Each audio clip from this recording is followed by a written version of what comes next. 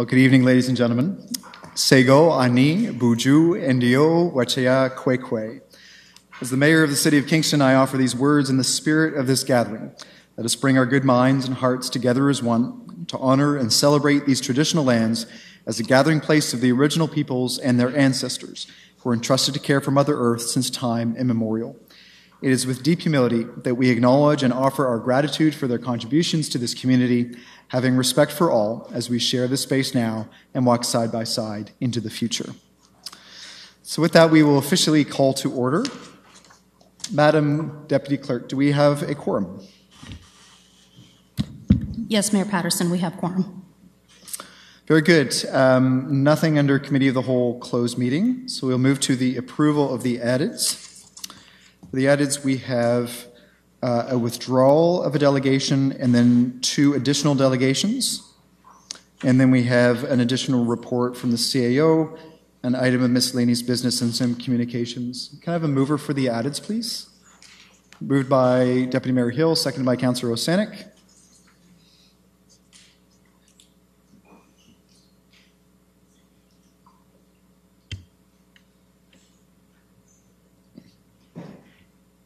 Please vote.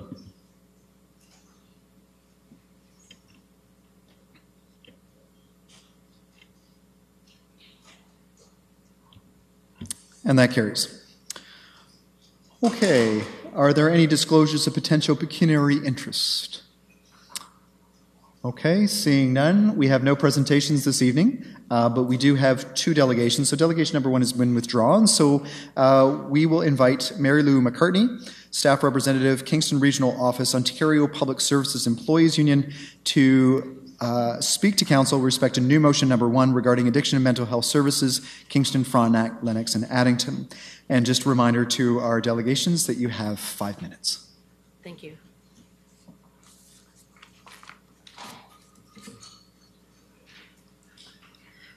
Your Worship, Mayor Patterson, councillors, thank you for giving us an opportunity to speak to this issue. We as a delegation are very concerned with the changes proposed by the supervisor appointed by the Southeast LHINs to the housing program and other services at the Addiction Mental Health Services at KFLNA. But we will be speaking specifically to the housing reductions. Currently, clients are housed in different locations for reasons specific to their needs.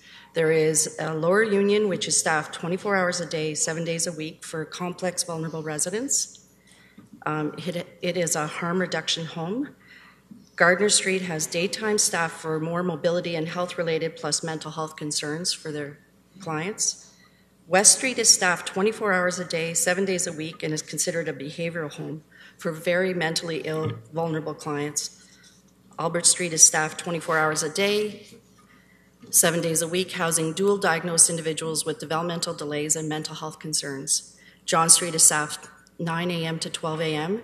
It is a forensic home that has a contract with Province Care Hospital for community integration. The proposed plan will have lower union eliminated, Gardner Street sold, but clients are to remain.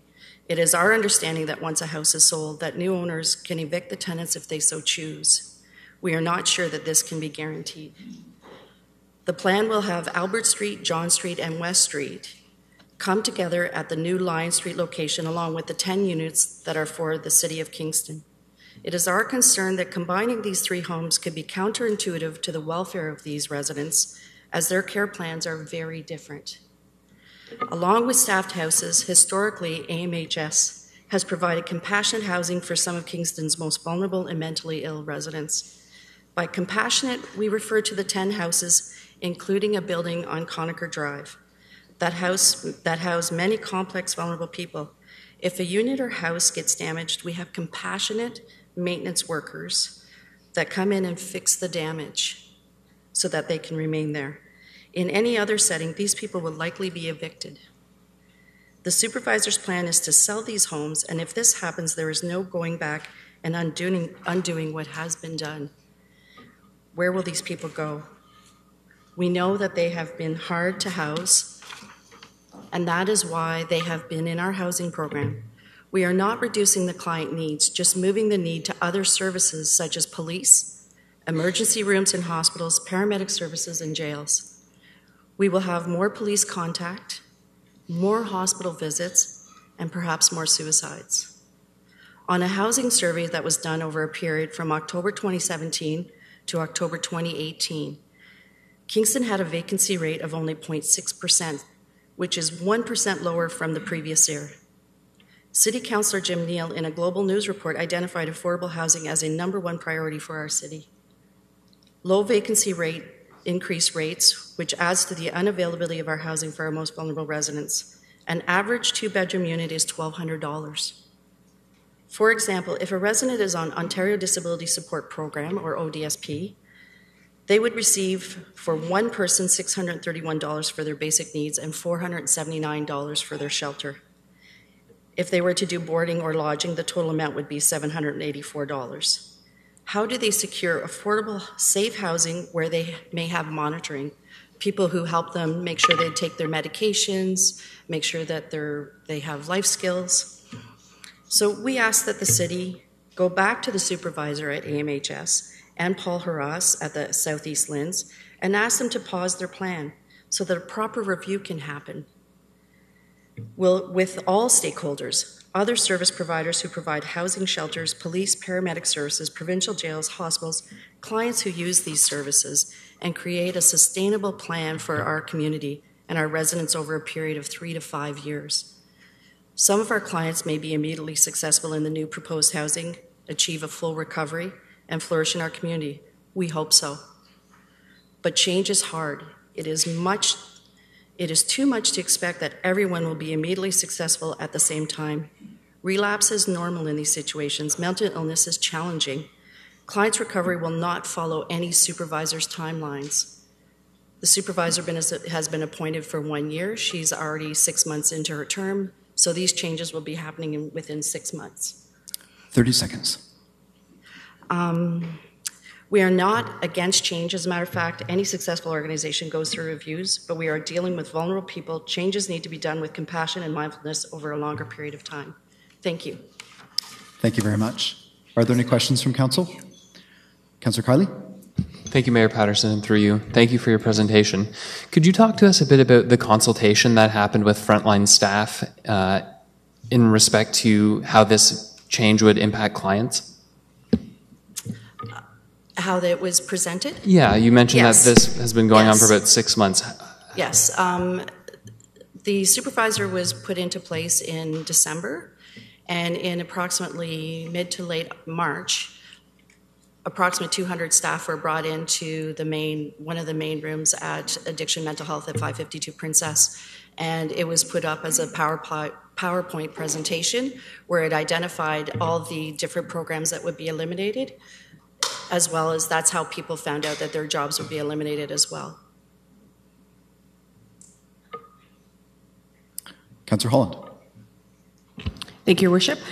So prior to, under the original operations, I guess, procedures, when clients came to MHS for service, how did they get into the housing to begin with? What was the intake process like at the outset originally, I guess? I'm going to defer to my colleague.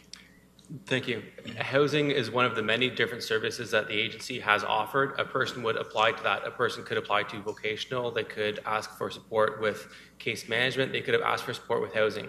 So clients coming to housing had been traditionally clients with higher needs who had a mental health diagnosis, as well as a difficult time finding housing within the Kingston area. So these clients with complex mental health needs, addictions, concerns, were looking for support to maintain that stable housing within the Kingston area. These were, the common plan had been to graduate people out, to move them off onto their own and to not remain within housing. So anyone who was currently within housing was always on a sort of a progression out to back and further, reintegrate with the community. Anyone still there has not yet been successful at that journey yet. Mary Lou's point was that thinking they'll all be successful immediately transitioning all at once is something that the program has not yet ever shown. It's a lot to think that everyone will be successful getting new housing and living on their own all at once in the next few weeks. Thanks. And so the number of clients to date who are housed that would be losing their housing, can you speak to that? Oh, We don't have specific numbers. It would just be a guesstimate.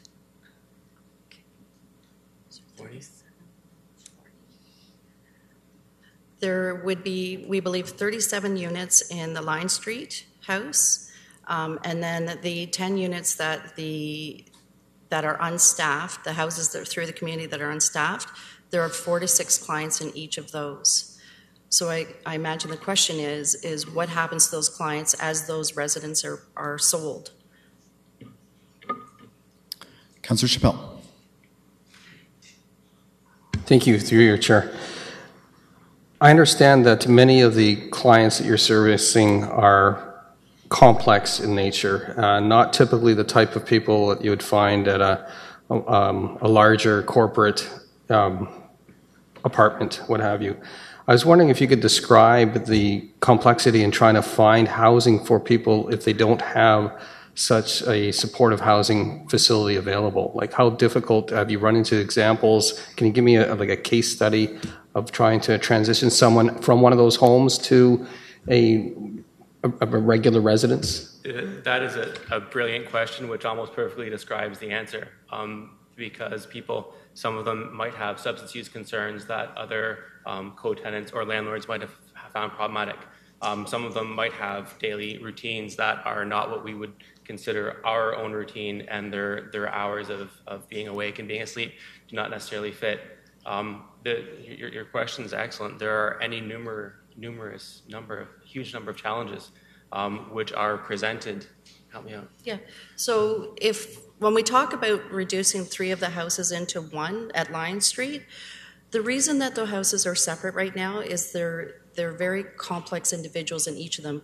One of the houses I identified as harm reduction, and what that means is that they are able to use drugs in a safer place. But if you take a forensic house and you put that into that, it totally contradicts what the forensic clients are not allowed to do, which is they are not allowed to use any substances. So in the forensic house, there would be no substances whatsoever, but in the house with the harm reduction, there might be some people who are using in a safer way.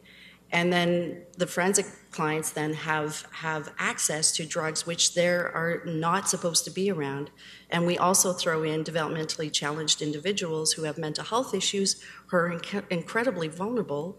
And then those individuals are highly manipulated by some of the other residents in those houses. So the concern is that mixing these individuals together could really have a poor outcome. And then what happens to these people? They end up being on our streets, perhaps homeless, or perhaps back in emerge. We know that the staffing in the houses help keep those people, these individuals who are vulnerable, residents of our community, we help them keep them in a safe place where perhaps they can get the services that they need to be successful outside once they graduate. And we're hopeful if you pass this motion that you'll meet some of them. There are a number of success stories, a number of people who do very, very well, and their lives now look quite different from what they did 5 years ago. Our comment is it took them a bit of help to get there, and that's sort of the transition we're hoping to have, so that people do have the chance to become more successful than some of them currently are. Thanks. Thank you. Councillor McLaren. Thank you. Did I hear you right that you were saying that people who are losing their supports and or reducing their supports have to be dealt with by other services paid for by the city, such as the police and Correct. Ambulance? May I ask about how much more I do you can't tell you think? the numbers. We also represent paramedics, and we do have conversations with other community agencies. We do know that some paramedics have told me that when they do have to go to the houses, they recognize that they're there less time, but they also recognize that the staff are intervening and doing the jobs that they're being hired to do, which is intervene and advocate for individuals and help them. Okay. And my second question, I've also heard from several constituents that claim that there's a closure of a vocational program that allowed your clients to find productive work training that would allow them to be productive in that community. I understand this is closing and or is closed. How do you see this affecting the city?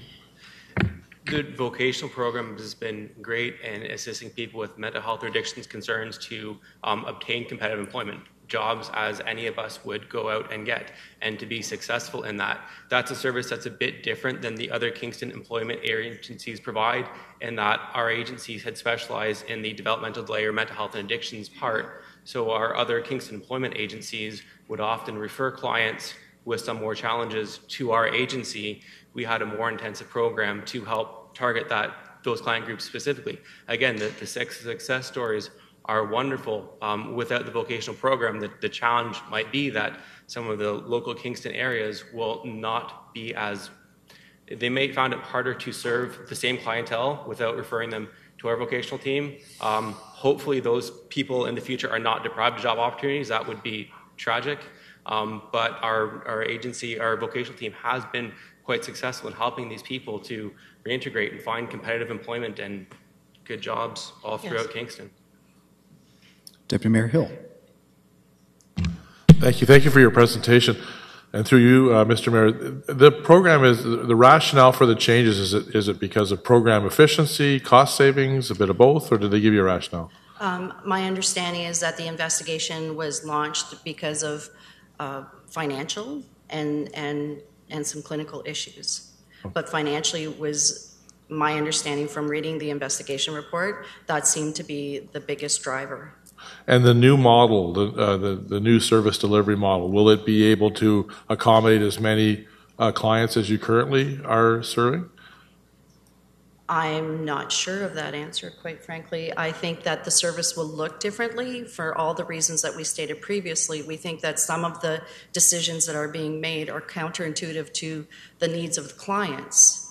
You know, there's a reason we separate out the different groupings, is because they have specific needs that the staff in the house are trained to deal with them. If we put them all in the same pot, you're interacting with them, and I think it puts them at a higher risk of not having the same success. Is there a waiting list for your services? For some, yes. Yeah, okay, thank you. It was closed for housing some time ago, perhaps in foreshadowing this. To elaborate on your question, what will the change look like? Maybe some will be very good. Maybe some will be an enhancement. Change is change, right? It could be different. The reason for us bringing this concern to your city is that some of these reductions, this cut to housing, is going to have follow-on impacts. It couldn't not have follow-on impacts for some time as these clients' needs remain. So yes, some agency changes may be great, but by all means, they might be. Yeah. We're raising this. Yeah. As we indicated, every organization should be reviewed. I'm sure as a council, you review situations as well. We do that. We should all do that, because that's how we learn from what we're doing. We review, we check to make sure something's working, and that's the idea, is by putting this 3 to 5 years, having the right people at the table and actually collaborating with them and seeing what the needs are, we feel then that you can make a change, look at it, make adjustments, and then move forward. This is, these are complex people, and as we said previously, yes, some people may be very successful for all the changes, but some may not, and falling back is part of recovery. So we're hopeful that you will follow through with this and allow these people to have the time. Sorry, am I talking too much? Councillor Neal. Thank you. Just one quick question. 3 of us and a 4th recently, we've all sat on KFL&A Public Health. And I know there's been an expression of concern with the new public health boundaries, which will go from Peterborough to Ottawa, and the loss of local decision-making and autonomy. What is the Lynn? How do you foresee the Lynn amalgamation affecting your operations, if at all? Quite frankly, I know that changes are coming. I have not read or seen the changes yet and what the new divisions will be.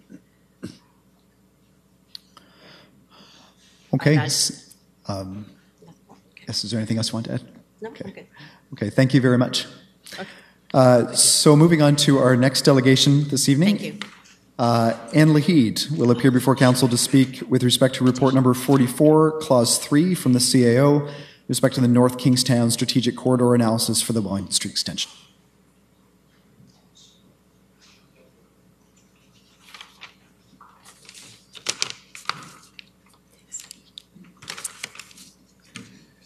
Good evening, everyone. My name is Anne Lahid. Thank you for the opportunity to speak.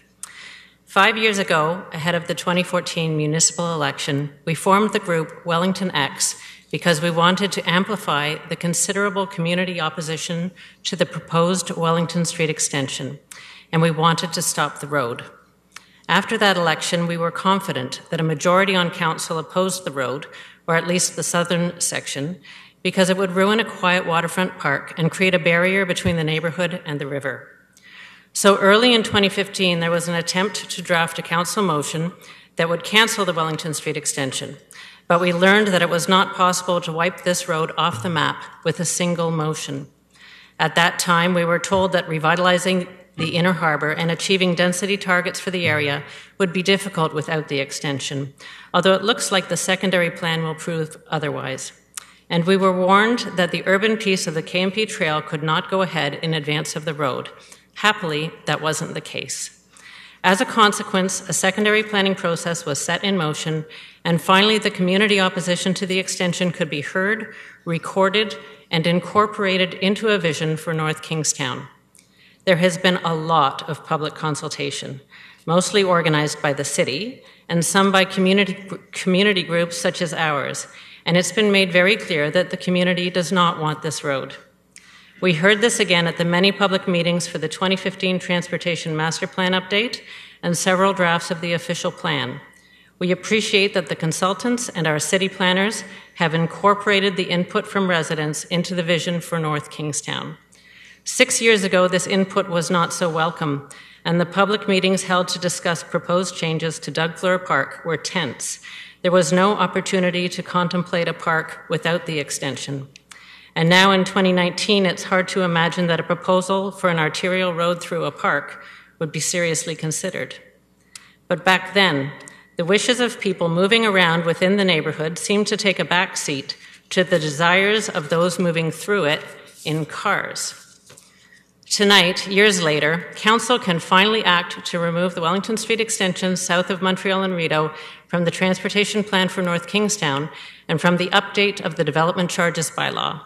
By accepting staff's recommendation, this Council can also remove the uncertainty that has long surrounded this corridor and Doug Fleur Park. Traffic studies aside, there are more reasons now not to build the southern section than there were 4 years ago. As Kingston tries to cope with the increasing frequency of severe rainstorms, we need to think more about the permeability of surfaces, especially along waterways. Each year, more information is being collected about the wildlife sustained along this shoreline. As well, it is now more widely understood that adding roads just encourages more people to drive. And the modeling done by Dillon Consultants for this report actually predicts the induced demand that would happen if the WSE were to be built, either whole or in part. Wellington X will continue to watch and participate in the debate over the northern section of the WSE, which we also consider problematic. For one thing, it would compromise the KMP Trail. But for now, we will be very happy to see Council agree that the southern portion of the extension can be removed from the city's plans, and a downtown waterfront park, which provides necessary green space and supports significant wildlife, will continue to be tranquil, safe, and accessible. Thank you. Thank you. Are there any questions for the delegation? Yes, Councillor Stroud. Thank you, Your Worship, and thank you, Mr. Lahid, for your speaking to us tonight. You summed up the history quite nicely in your 5 minutes, and of course, we know there's a lot of emotional investment that people have made in your group and in the community. I agree with you about the southern section. I'm happy to see it. I wanted to focus more on what you said about the northern section. That's not what we're discussing tonight, but while you're here, in what are you hearing in the community and in the group about what are the fears about what it might do to the KMP Trail? Well, currently the KMP Trail goes through green space in the old industrial area. It's a really nice peaceful bike ride or hike.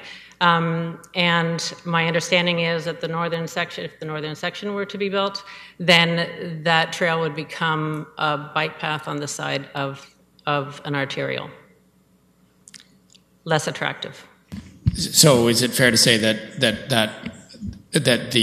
your community group also opposes that eventuality should it be proposed? Yes, we've always stated our opposition is to the entire road. We understand that the southern section has been the more controversial because of its effect on Doug Fleur Park and the waterways and so forth. So I think the northern section's a little. It's going to be analyzed. There's an operational analysis coming down the pipes for that, and lots of different things as well as traffic will be considered for that. So we'll be watching that too. Thank you for your commitment. Thanks. Okay, seeing no other questions, thank you very much. Okay, we have no other delegations this evening, so we will move on to briefings. We have one briefing. J.C. Kenny, Director of Communications and Customer Experience, will brief Council with respect to report number 44, Clause 5, Channel Management Strategy, Open Government Kingston Work Plan.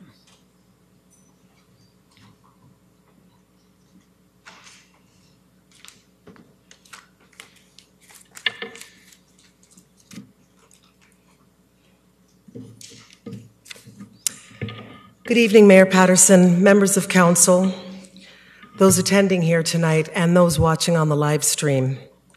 My name is J.C. Kenny, Director of Communications and Customer Experience with the City of Kingston. I'm joined by Natalie Lecomte-Elwood. She is the Manager of Customer Experience. A major focus in our portfolio is to champion collaboration with other city departments. As part of a shared process, we seek always to improve interactions with residents, students, visitors, with the goal of becoming a more responsive city that serves people in unparalleled fashion and where access to information and services is both consistent and convenient. So what does the channel management strategy mean? The word channel refers to the various methods of interaction that we've all become accustomed to using in the 21st century. For our purposes here this evening with the strategy, those channels are online, phone, and in person. This strategy is part of a vision, an evolution that began in 2015, and at that time, the city's strategic plan included a priority to foster open government.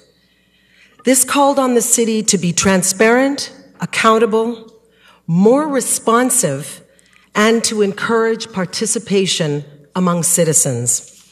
Mayor Patterson, councillors, as we move forward with this vision, our aim is to continually improve the customer experience. 20 years ago, it was normal to do our banking at a counter with a teller. We still do that. But for many of us now, we do the majority of our banking online, where the service is accessible, where and when we need it. And as we head into the future, we know the demand for consistency and convenience will only increase. I'll hand things over now to my colleague, Natalie Lecomte-Elwood. Thank you very much. Thank you, JC. The channel management strategy forces staff to ask questions from the customer's perspective. How can the city make it easier for me to interact? What should it feel like to interact with the city? And what can I expect when I interact with the city online, over the phone, and at counters? So these are our guiding principles: offer consistency of interaction, provide more services online that can be accessed when and where it is convenient, to expand the number of locations where services are offered, and use data more effectively in order to stay agile. As part of the vision to be more responsive, City staff introduced a new customer relationship management, or CRM, system 11 months ago, joining the likes of Calgary, Waterloo, Brampton, and more. It is the centralized place for keeping customer information to serve them better. CRM has and continues to make it easier for staff to create service requests and report on progress. For instance, missed garbage collection or road maintenance. Currently, there are 11 departments integrated with CRM, and before moving or adding more departments, staff is taking the opportunity to maximize functionality of the tools within the system. So Councillors Osanik and Kylie, when we last spoke last month, we talked about the importance of staff using tools consistently to ensure that that customers are hearing back from us in a timely fashion. Staff continues to develop process to support the introduction of this new system. As well, work is underway to formalize service standards. This is specifically for departments that are not mandated to do so, so that service delivery is consistent. The customer portal, Kingston, mykingston.ca, will be the public-facing side of CRM. It's in development and will increase access to online services through self-serve forms. One of the forms that the city piloted last year was in partnership with Kingston Transit, and it was a lost and found form, and it made it a lot easier to match lost items with their owners. A recent example was a customer was able to get their wallet back in 16 minutes, so instead of hours or days, so quite remarkable. The portal will also include a library of how-to articles, for instance, how to pay a parking ticket or where to buy bag tags. As well, the portal provides a mechanism for customer feedback to measure satisfaction and identify opportunities for improvement and efficiency in service delivery. Single sign-on. This is how customers will access the portal.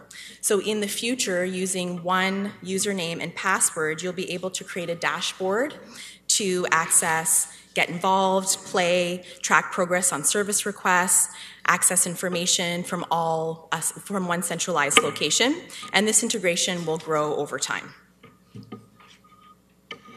With the increasing number of visits to our website, we can all agree that there's opportunity to make the site more user-friendly.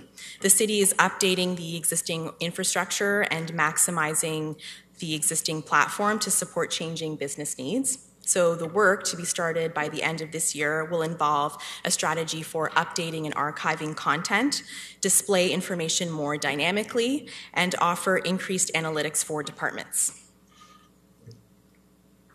We know social media is an increasingly more convenient way of interacting. Staff will work to leverage analytics to better understand how customers consume content. So taking climate action, for example, staff may use Twitter to share statistics, Facebook to share more detailed information, and Instagram to post a video interview. In short, using platforms more strategically to tell the story from different angles. Another important component of the strategy is to be more responsive through our phone system. The goal is to upgrade the system to field calls more effectively and efficiently through clear and concise daytime and after-hours messaging in order to meet the changing needs of our diverse community. We want to make it simple or simplify the phone experience by reducing the number of phone numbers associated with the city, while also recognizing that there will be some business units like Rideau Crest and Fire and Rescue that will need to maintain their own phone number for operational needs.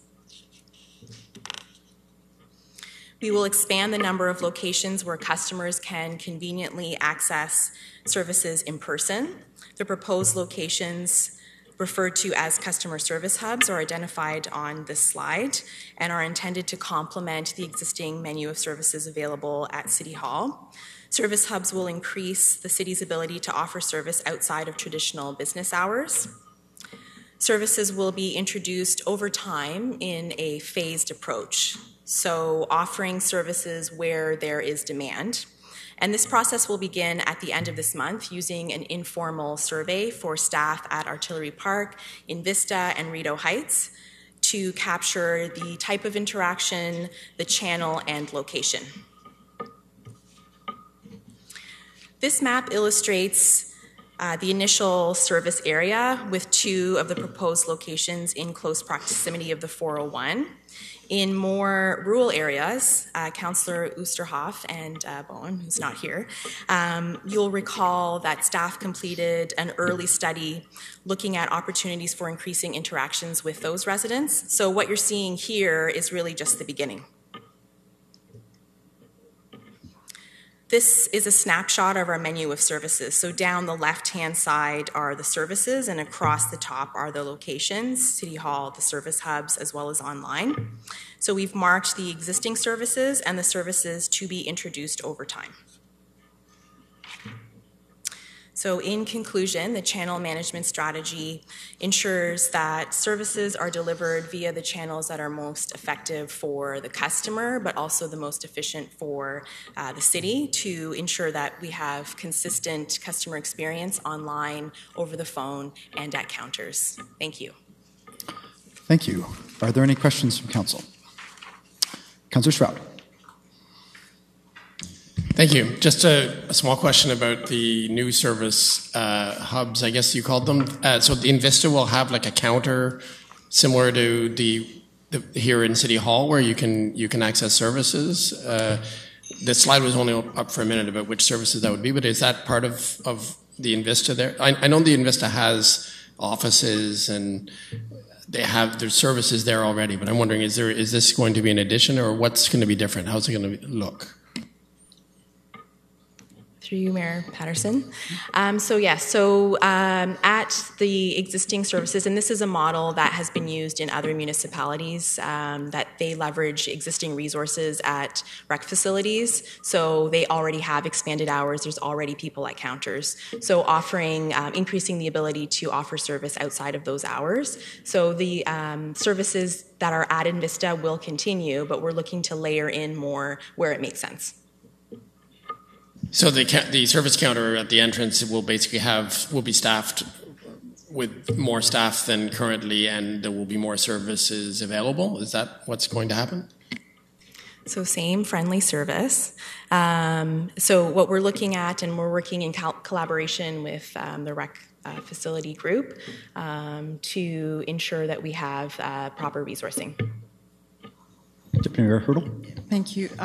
So just through you, Mr. Mayor, to add to that, we already have staff in place that are there providing service.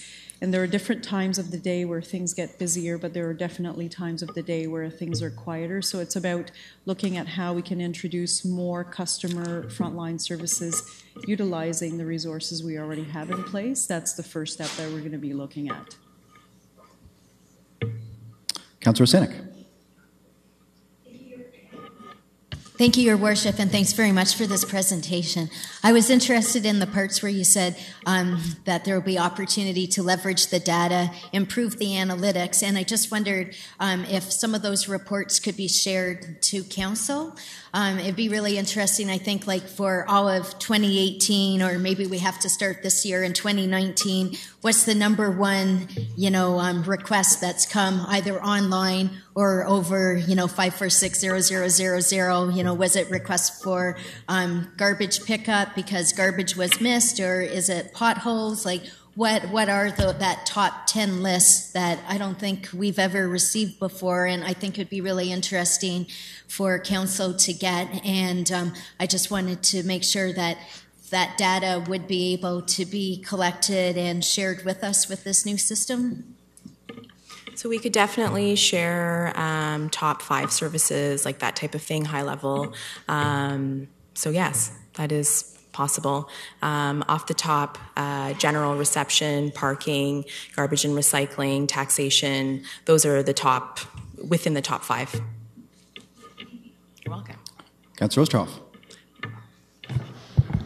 Thank you, Mayor Patterson. Thanks for your presentation. I've been waiting for it for a while. It's good, really good to crack it open and expose it and see what you're doing. And I really appreciate the challenge that you have, and for considering the challenge. Like you said, it's just the beginning for the rural areas, and I'm sure Ryan and I, Councillor Bohm and I, both have those challenges. And I'm wondering if you have. If you've consulted with other municipalities with large rural areas, and do we have some best practices to work with, and can we build on that or utilize that or sample them for us? Who would like to take that? It's me, through you, Mayor Patterson. We definitely see opportunity for working with other municipalities. Customer experience is, still new in terms of public sector and how we look at how we still deliver service. So, sharing experience with other municipalities and other colleagues is definitely something that's part of our work. Acting CEO Hurdle. Thank you, and through you, Mr. Mayor, just to add to that, one of the municipality that we've been working with is the City of Ottawa. And as you know, the City of Ottawa has a significant rural area as well. So we are going to be looking at some best practices in terms of how they're able to provide customer service in their rural area. Deputy Mayor Hill. Thank you, Your Worship, and through you. I've had a lot of very pleasant feedback from folks, particularly around the Contact Us and the response of staff back through that portal. So it's been wonderful, and I know it's growing as you proceed. So congratulations to you on that. The one area of concern that gets expressed to me, though, is how do people make those contacts in the kind of off hours for pressing issues or emergency issues? They seem to be at a loss for how to reach out and make the necessary contacts at a kind of awkward time during the day or weekends or long weekends, that sort of thing. Sure. Thank you, Councillor Hill, and through you, Mr. Mayor. We recognize that the off hours are difficult, but one thing that we've been doing, and we certainly based on your comment and others, we are speaking more to people through social media. So it isn't always ideal for everybody on social, but we certainly are trying to be available as much as we can on those off hours. For instance, recent concerns about flooding. We weren't sure whether we were going to have any, but we made sure that we kept everybody in the loop, and we had ways that we got out on our social media as to how we could be in touch over weekends and, overnight as well. So we're getting better at that, and we're really trying to be available. And I think based on your comment, we'll look for more ways of doing that very thing, because we recognize too, it's all about consistency and convenience, and we want to be available. Thank you. Acting CEO Hurdle. Thank you, and through you, Mr. Mayor. So a couple of comments that I can add. One is by working with the service hubs as well, and if you see the operating hours, they're actually operating during weekends currently and evenings as well. So by ensuring that those employees are properly trained and have information available, they'll be able to respond as well after what we would consider more of the office hours. So that will provide that additional support during the weekend and up until about 9 o'clock during weekdays. The other thing is we also have an after-hour line that can be contacted. So these are all going to be streamlined to make sure that we can work with the services we have in place, and for anything that's later than 9 o'clock when we actually do not have staff that are in those service hubs, then that would be referred to a separate line. Councillor Holland. Thank you, Your Worship. Thank you for the presentation. I'm curious about, JC, at the beginning you mentioned working with all the departments and sort of the rollout of the CRM and related work here. I'm curious about let's just say, I'm sure this happens a lot. Here's a scenario. Happens for sure for counselors. We receive either by email or we run into someone on the street and they have not just one concern, they have a number of concerns. And so then might put all that information into one email and send it along, or we might break it up, however we currently do that. If in a case like that, if the if through Contact Us, for example, there was an email that had a whole number of concerns, how do you foresee kind of doing that differently or better through the channel system, through all the integration that's happening with the various departments? Through you, Mayor Pattison. So in terms of when you send an email to Contact Us, that automatically generates a service request. So going forward, that's definitely something that we would encourage, that each interaction with the ability to follow up when we do introduce the customer portal. So having that unique service request number will make it more efficient to track service. It's also very helpful if you're calling in to sort of follow up and kind of see what's going on, to have that service request number. So we encourage that each service request has a unique number, just for easy follow up. Right. Okay. So if then, I'm trying to understand what's happening behind the scenes. So say someone says there's this property, my neighbor, they're not keeping the property up. There's some animal control issues. There seems to be a parking on the street or on the lawn thing happening. And so it's just a kind of a whole bunch of complaints about, let's say, one property. So currently, if we send something like that along, does it get broken down and kind of different numbers attached and then put back together with one response? Or is that something, how do we handle that currently, and how might we do that in the future? Through you, Mayor Pattison. So behind the scenes, service requests are transferred and assigned to each other. So it comes into the contact center. The customer service rep, looks at it and categorizes it accordingly. And if it's a service request that requires more than one department to look at it, it can be or is assigned to a different department. So often, if it's something that requires more than one supervisor, let's say, to look at it, just in between departments, someone might email a colleague to say, this is the service request number. We're currently working on it, but more than one person can access the service request.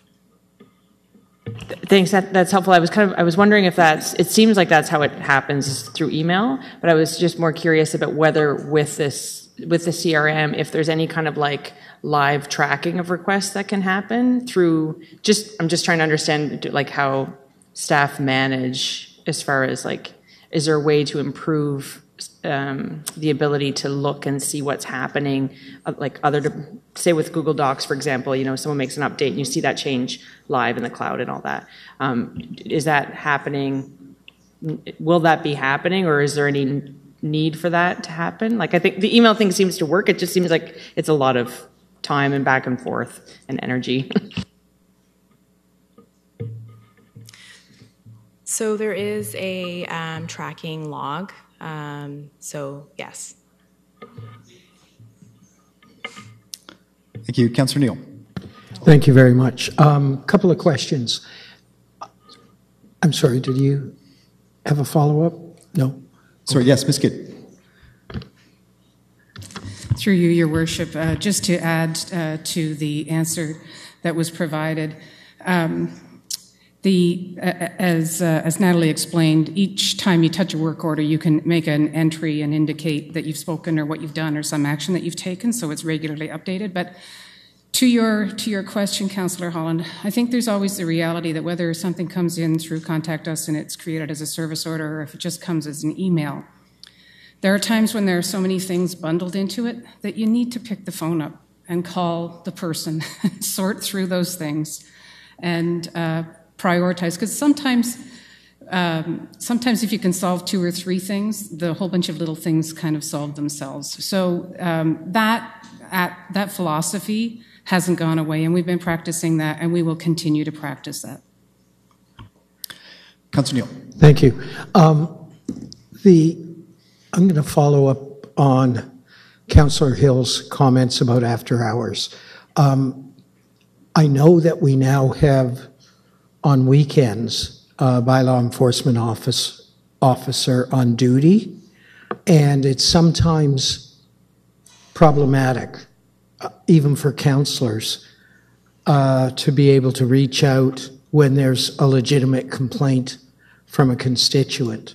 And if there's some way of addressing that, whether it's a single phone that bylaw officers own with a phone number that can be communicated and so you could reach them. Typically, when I get such a complaint, I end up emailing a manager or a commissioner who surprisingly always respond quickly. But it is problematic if there's some way to address that. Acting CEO Hurdle. Thank you, and through Mr. Mayor. So that is definitely one of the challenge in terms of after hours and having different phone numbers for different services. And it can be confusing for members of the public, members of council, and even sometimes for staff. So that is going to be part of what we're going to review. And I think the report talks about the number of phone numbers we currently have in extension. It's unbelievable. And it's impossible to remember all of them. So we're going to be working on streamlining those and hopefully creating a one number access so that then whatever the request is, it can be dispatched appropriately, but it shouldn't be up to the member of council or member of public to try to figure out what number they have to call for which service. And my second comment or question, and I know it's improved, but the most frequent complaint I get, and I'm sure some of my colleagues get, is from a constituent who's called the city, been acknowledged with their complaint, but 2-3 days later they haven't heard back. And I know you're doing a better job of that than you were 2 or 3 years ago, but that's still the most frequent complaint that I receive. Thank you, Councillor Neal, and through you, Your Worship, we are, I do want to say that we are improving in all these areas. I appreciate you pointing that out. What we're doing with the channel management strategy is definitely a vision, and it's definitely where we're going. We want to be able to, through the CRM, through the customer relationship management tool, we do want to be able to, and we are working on being able to respond within 48 hours. But we're 11 months in, and we're still finding things that we need better process with, to be quite frank. And we're almost there. But that is when we met with Councillors Osanek and Kylie a few weeks ago, they had some questions about that very thing, Councillor Neal. And what we said is, we're close, and we want to be able to respond, and so that the resident person, whomever, knows that their service request, that their issue has been answered, acknowledged. Sometimes it'll be a while before it's fixed, but at least acknowledged. And so that is part of where we're going. We're not quite there yet, but we will continue on the road to improvement. Thank you. I appreciate that. And finally, last fall there was a motion that council passed for a good neighbor guide. And I'm just curious where we might be at in that process. It was fall of last year. Just wondering is that who the person... Councillor Neal, is that related to the channel I think it's related strategy? I think it's related to communication. So we're not having a briefing, though, on communications as a whole. We're having a briefing with respect to the channel. Whoever has the answer to that, I would appreciate receiving For sure. it. If we can, Councillor Neal, we can get back to you on that. That'd be great. Thank you. Councillor Chappelle. Thank you. Through your worship, that's great. I like the idea of having a CRM model. Using it in the corporate world, it makes a lot of sense into having feedback to the client being our constituents. One of the items you had mentioned that twigged attention to my experience was the idea that you were looking at shaping some of the improvements with the services that you're currently using in the 11 departments, I think you said. Has there been any consideration of using GIS to map out the addresses of where the calls are coming in, so you could do heat maps later on density of where complaints are coming from, not necessarily complaints, but concerns from our constituents are coming from, so that maybe we can address those in an expedited fashion if there's a significant amount of activity coming from an intersection, Centennial and perhaps Gardner's Road, red lights being run and things like that we're able to then respond to it faster? We have a system in place already. I'm going to let Natalie address that, Councillor Chappelle. So we do have that functionality, and right now from the customer service side of things, we do use that technology. We have a strong partnership with the Information Systems and Technology Department for integration. Applications further down the road, like My Neighborhood and Open Data Kingston, will also be integrated with CRM. So we are moving in that direction. Councillor Doherty. Thank you, and through you. Thank you for your presentation. That was really interesting. And I think it's fantastic that we're opening up more community hubs, so getting out into the community. My question is around more also the focus on open government and how to reach people in our community who don't have access to computers. And if you're thinking maybe of working with the library and some community organizations like the Senior Center, and perhaps have some designated city computers where they can then access the Get Involved Kingston. That's basically how to reach out to the community, because I know you're doing a lot of great work, but the challenge is getting it out to the community. Thank you, Councillor Doherty, and through you, Your Worship, in case we've left you with the impression that this is all to do with online, it absolutely is not. We are still going to the bank teller. Many people still do that, and many people are not online. So we're very acutely aware of that. And in the communications department, one of the things we're doing is trying to get out to some of these community organizations and find out what their needs are. We've already started doing that. It's a bit of a slow process because there's a lot to do. But the other thing that we're finding is that people have, when we go out and we talk to them, they have feedback just like that. So we want to be able to deal with people. We mentioned the rural areas as well. And Councillor Oosterhoff is aware that we're attending the Rural Advisory Committee meetings more often. Again, to try and find out, how do people interact? How are they? They're not necessarily on Twitter or on Facebook. So how can we best interact? We do not have all the answers yet, but I can say that we're inching closer to getting at the answer to getting at that question that you've asked. How do we better communicate with people? And often, quite frankly, we pick up the phone. We do. We just pick up the phone because you might have somebody who's got an issue with a pothole, with something that's really getting under their skin, and an email, a Facebook message, even a private message, it's not going to do it. We just pick up the phone and talk to them. Thank you for your question. Okay. Seeing no other questions, thank you very much. Okay, so moving on in our agenda, we have no other briefings. Are there any petitions to present? Seeing none, we have no motions of congratulations, recognition, sympathy, condolences, and speedy recovery. We have no deferred motions. So we will move to reports. First up, we have report number 43 from the CAO.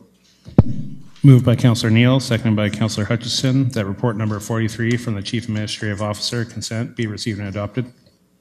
So there are 7 clauses. Would anyone like any of those clauses separated? Councillor Stanek? Report 4 and 7, please. Number 4. Number 7. Councillor Stroud? Number 6, please. Number 6. Councillor Kiley? Number 2. Number 2.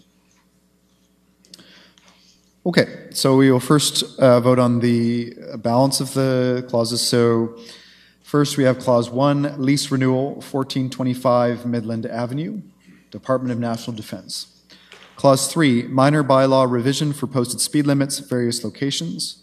And Clause 5, award of contract 2019 model 11-foot rotary rough mower. We'll call the vote, please.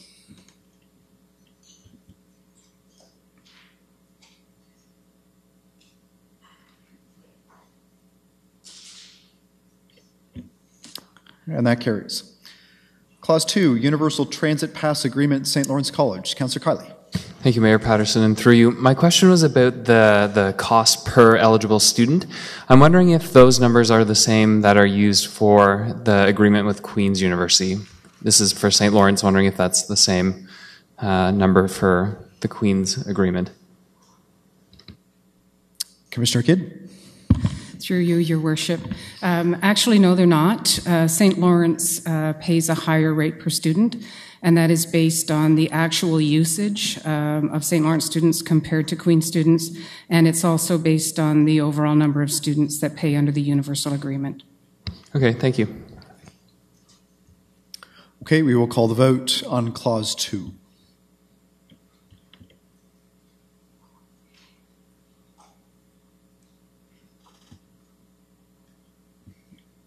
That carries. Clause 4, award of contract pavement markings. Councillor Osanik. Thank you, Your Worship. When I first read the report, I thought, okay, my first question is going to be, what's the warranty on our line painting? Because on Bath Road, we saw some lines wear off over the winter, and it's like there's got to be a better way, you know, to guarantee line painting for at least 2 years. But after talking to our Director of Public Works today, Bill Linnon, he was telling me that the line painting is actually specified by the Ministry of Transportation, and I just wondered if Commissioner Kidd could describe that in more detail, because it was news to me for sure. Commissioner Kidd. Through you, Your Worship. I also had a lesson in line painting this afternoon. So I will do my very best. Mr. Lennon has explained that all Canadian municipalities face the same challenge. So yes, a few years ago, the ministry regulated the type of paint and the way the paint would be would be applied. And so we used to use an oil-based paint, which had a much longer life. And now the paint that is used for line painting is more environmentally friendly, more equivalent to like a water-based paint. It does not, it seldom lasts a season. It is subject to wear and tear, weather conditions, and all of those things, and has to be reapplied each year. In some cases, some municipalities actually apply portions of it twice in one season. Thank you very much, and at least Bath Road has been repainted last week. It looks much better. Thank you. Okay, we'll call the vote on Clause 4, please.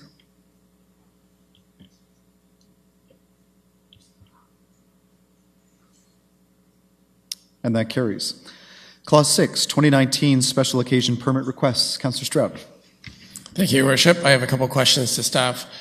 I read the report. The first one, so I see that Arts Fest is coming back this year. It's a very big event, and there's a portion, this recommendation is about the permit for the alcohol.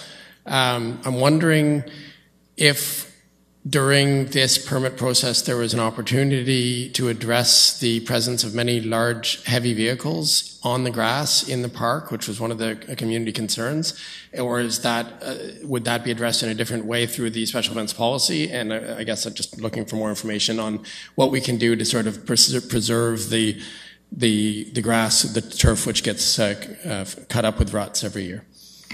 Mr. Kimbas. Thank you, and through you. Yes, with the new revised special event policy that Council recently approved, parking and facility vehicles is all part of a new requirement for a parking plan, and regarding logistics and repairs as necessary. So that type of damage will look to be prevented wherever possible, and look to be fixed if it's not possible to completely prevent. Also, with the new policy, the resting periods that are required in between events will also assist with rehabilitation from just the sheer number of people, regardless of heavy vehicles. So those are the improvements that Council has recently received and approved. Okay. My second question is about something else, but just as a follow-up on what you said about the resting period. So does that mean that some events will have to rotate, or like the Arts Fest, or is that for other events, or for extra events in a place that's had multiple events in the same year? No, that shouldn't be the case. There are special exemptions for certain events, and such as one of these with Rib Fest, as I believe it's very close in proximity to the Fall Fair, and other events at the Memorial Center grounds. So no, with this direction tonight is just to approve the alcohol permitting, and as far as these events, they fit within the terms of the policy for resting. Okay. The second question, it involved the description of the two events and the difference in how they approach the containers people drink from. So in Rib Fest, you get a commemorative glass. It's explained in the report. I don't know if you guys saw this. You get a commemorative glass. It's a great idea. It's a souvenir, but also it's the glass that you use because it's you can drink your own glass, multiple different drinks from the same glass. So that's a sustainable practice. And it's self-evident. So is there anything in the special events policy that could compel other large events, especially for alcohol, such as the Art Fest, of requiring the same reusable containers? Yes, that's a great point, and the report does note that the Arts Fest is able to have that reusable glassware, which is actually not accepted in the current policy. So what we want to look at is potential changes to bring to council for those policies. But right now, the current policy for the alcohol and events allows either paper or plastic cups. Now, there are provisions to make sure they properly clean up all the cups, but staff are bringing back a report to council on single-use plastics, and one of the things we want to look at there and have been looking at is how can we adjust our policies to reflect the need to reduce and eliminate single-use plastics, and what can we do as a municipality ourselves as leaders in that in order to require others to follow suit. Thank you. I just think it's a real opportunity here because we have a great example being shown to us by Ribfest, and that template can be applied to any event really. So, and we already banned plastic bottles in our vending machines and single-use plastic, right? So I would love to see that in the special events policy when it comes back, but I guess now for the purposes of these permits, we don't have a choice. I know that there are thousands of plastic cups used every Arts Fest, and I definitely think there's some improvement there. Thank you. Thank you, Councillor Sinek. Thank you. Following on with that, notwithstanding the future report on single-use plastic, but for today, or like last year when we had Art Fest and when we had Rib Fest, how does recycling work? Do we provide as a city unlimited blue boxes for plastic cups and whatnot, or do the organizers have to request that, and do they have to pay extra to have recycling? Because I know in the past sometimes we've had complaints that there hasn't been enough recycling available. Mr. Hugo Boss. Yeah, thank you, and through you.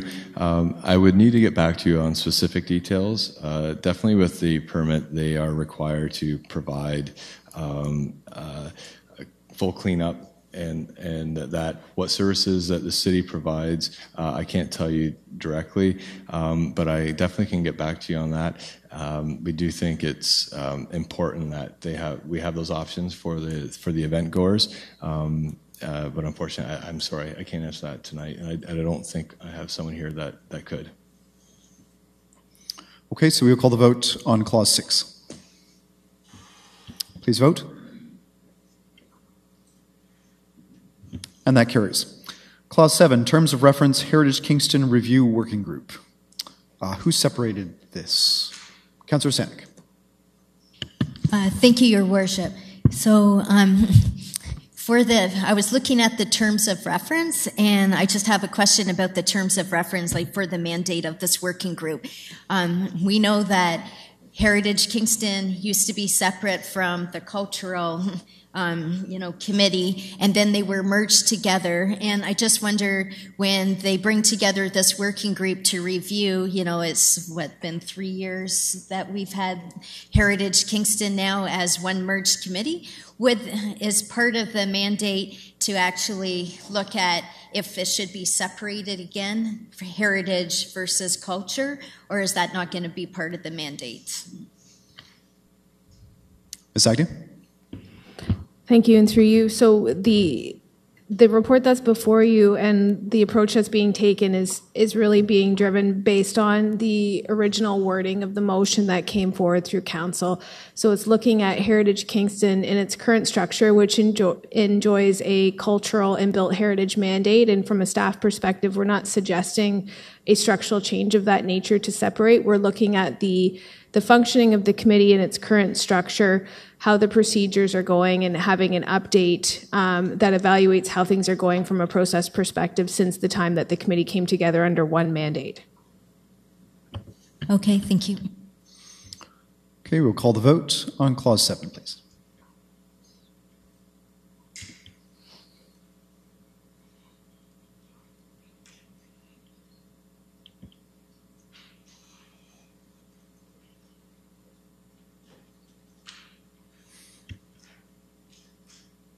And that carries by a vote of 11 to 1. Okay, on to report number 44 from the CAO. Moved by Councillor Osanek and seconded by Councillor Chappelle that report number 44 from the Chief Administrative Officer recommend be received and adopted clause by clause. Okay, so first up we have Clause 1, operational plans for the Kingston and Cana drinking water systems, drinking water quality management systems. We'll call the vote, please.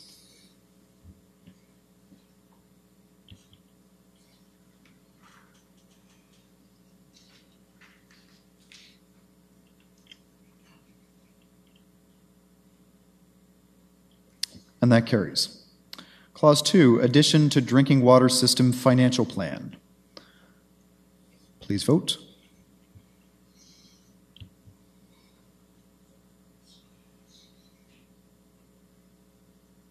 And that carries.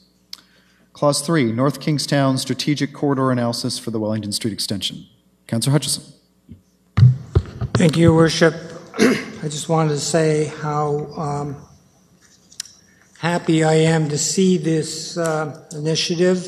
It's been going on for years, as was said, but I can't put the whole story together as neatly as the delegation, which gave you a historical idea of how long it had gone on and how many hundreds of people were involved in this.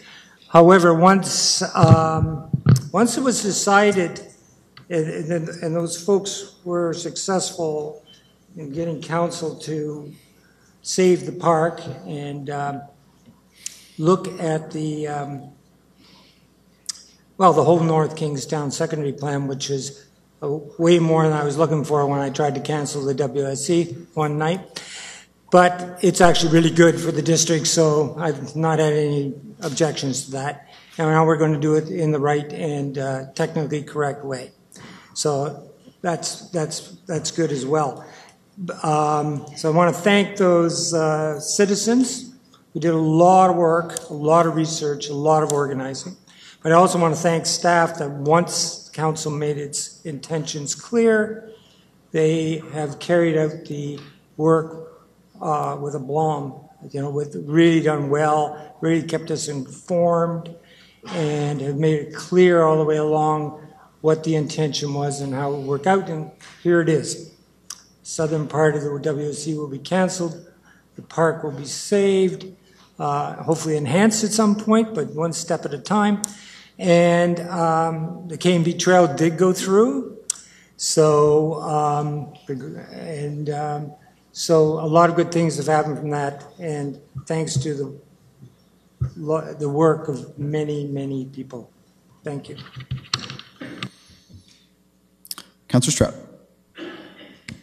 Thank you. I have a question for staff for clarification. I think I know the answer, but I think maybe members of the public may be unclear about this. It relates to the north section.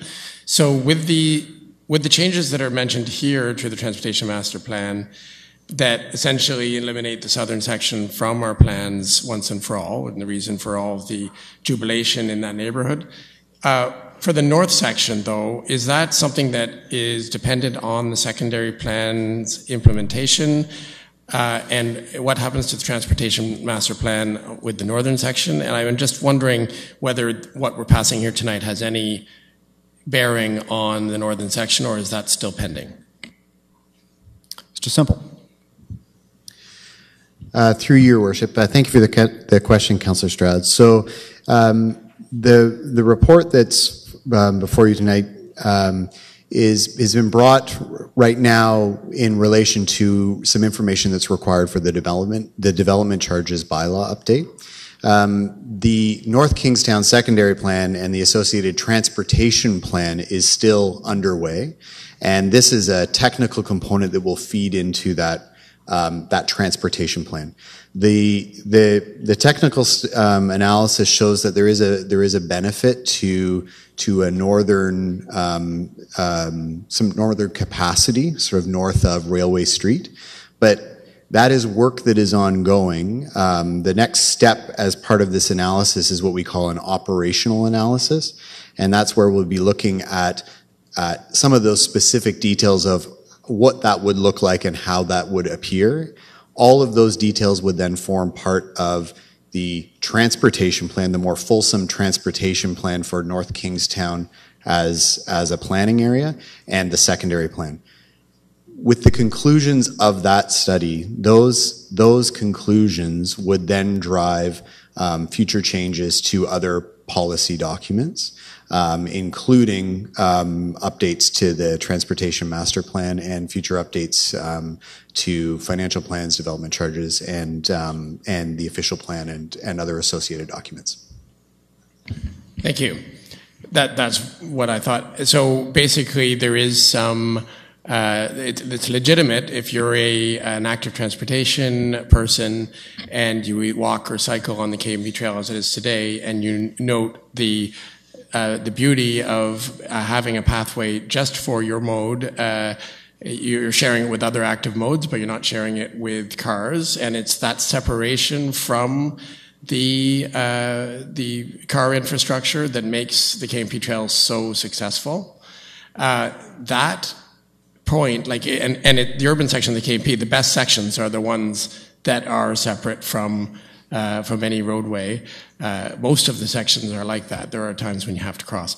I was just wondering whether that simple fact that the separation from car infrastructure is what makes the KMP so desirable for active transportation, whether that simple fact is already quantified in the work that's ongoing in the secondary plan and the update to the transportation plan. Mr. Semple? Through your worship. So I can't speak to the specific, the quantification of the facility or the location of the trail, but what I can say is there are the North Kingstown transportation plan considers a variety of factors in looking at the transportation network that needs to be created for the city and the transportation network that meets the desires of the members of the North Kingstown community. The discussion of non-auto modes, in particular active transportation and transit, is a large component of the analysis that's done in this future stage in the operational analysis aspect. The technical study that we're looking at tonight was looking at vehicle capacity through those neighborhoods and across some sections of that neighborhood. The details of what those facilities would look like, the details of what intersections and pathway connections and transit service levels, that is part of that next step of work that we're looking at. Okay, so I get from your answer that we'll have to bring it up again at the next step, and I will do that. Thank you. Councillor Neal. Thank you. I too would like to thank the community for working so hard on this and staff for this report coming forward. For almost 20 years, this has been a very, very community divisive issue. My former colleague, Donnie Bristol, led the good fight in the 80s and 90s against this, and here we are almost 30 years later, still debating it. And I think it truly is time to put a stake in the heart of the Wellington Street extension, because I think it, particularly given our commitment to active transportation and our commitment to trying to affect climate change by reducing traffic, that this is a step towards that goal. So I look forward to this passing tonight. Thank you. Thank you. Councillor Holland. Thank you, Your Worship. I have a question for staff. I had a conversation today with a neighbor who drew my attention to a Global News poll that was conducted recently on the two sections of the road, looking for input. And I know that there was considerable input over many, many years, as my colleagues have mentioned, in different contexts, more recently in the North Kingstown Secondary Plan discussion. So I'm just curious if we could just get a bit of a summary for the public on the overall level of engagement, support, discussion on this issue. Just very high level, obviously, as it's been a while.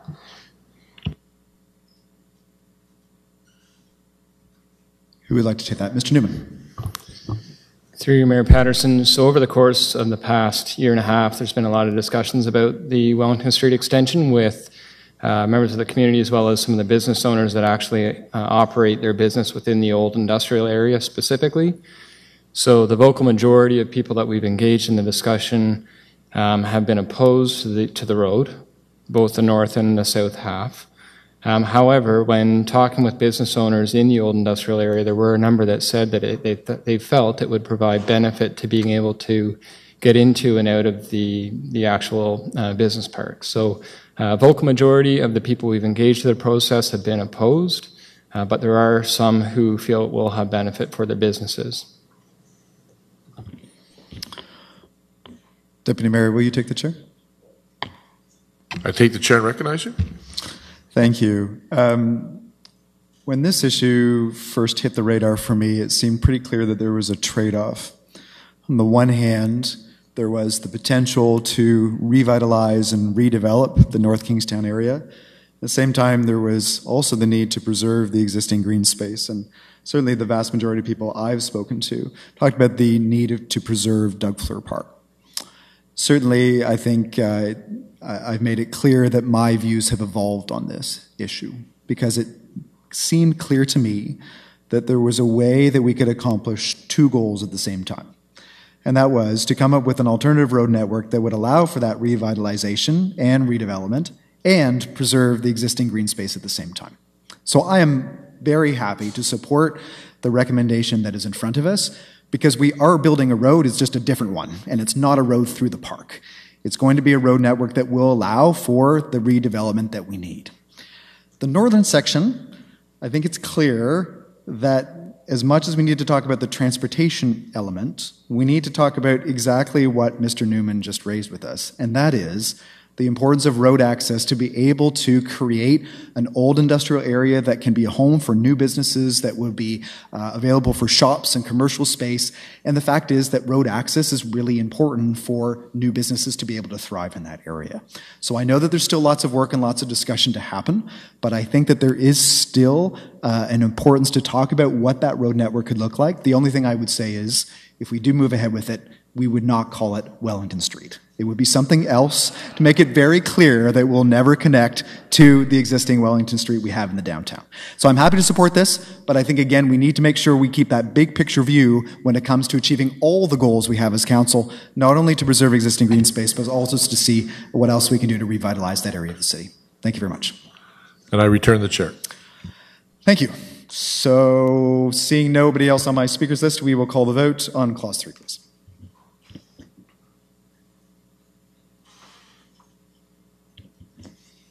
And that carries. Clause 4, interim control bylaw and land use planning study within the Williamsville Main Street corridor. We'll call the vote, please.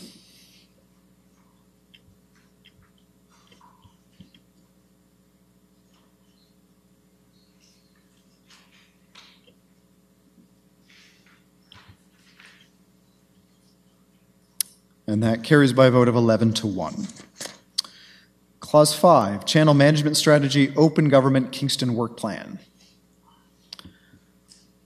We'll call the vote, please.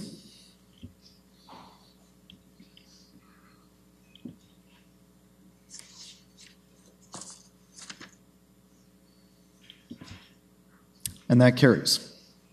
Clause 6, Fundraising Campaign, Residential Hospice Kingston. Councillor Stroud.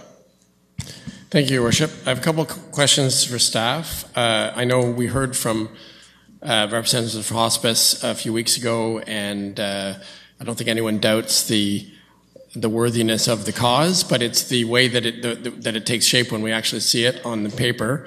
So this is a way to try to waive the fees and charges that would normally be levied for the development of about $500,000, as you can see in the recommendation, reimbursed $100,000 over 5 years from the operating budget.